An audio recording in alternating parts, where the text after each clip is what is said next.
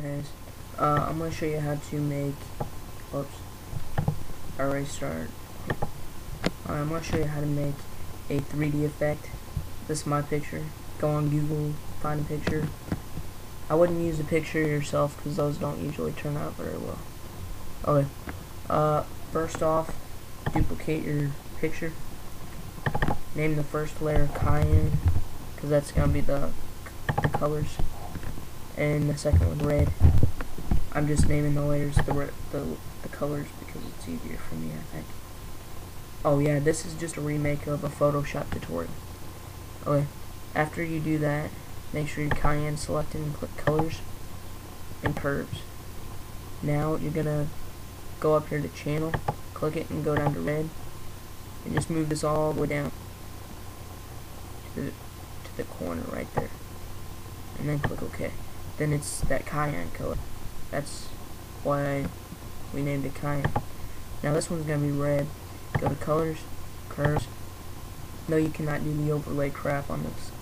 It's not gonna work. Okay, on this one, go to red. Just move this all the way up to the side. Here. First off, I'm gonna make the Cayenne invisible, so you can just see the red letters, so you know what's happening.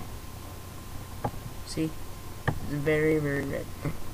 Or actually, you know what? I'm gonna reset that and go to green first. Put this all the way down. As you can see, it's a purple color. And now you gotta go to blue and do the same thing.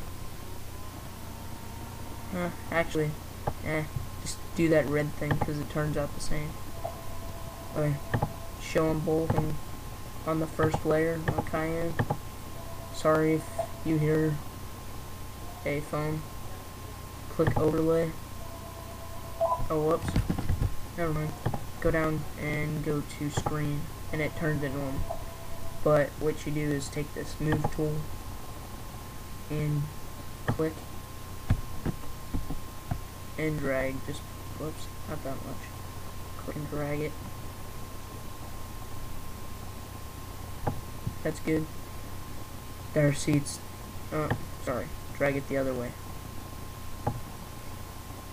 Drag it to the right. Just barely, not too much. Just enough where you can see both colors. Now, take your crop tool. You need the crop tool now. Just start right there and go all the way over. And then just click in the image that you just highlighted. And then it takes off that little red spot right there. Okay, there's our 3D image.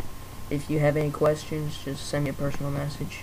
Subscribe, comment, and rate. And I hope you like the new video intro. If you do, leave a comment and tell me how you like it. Thanks. Talk to you guys later. Bye.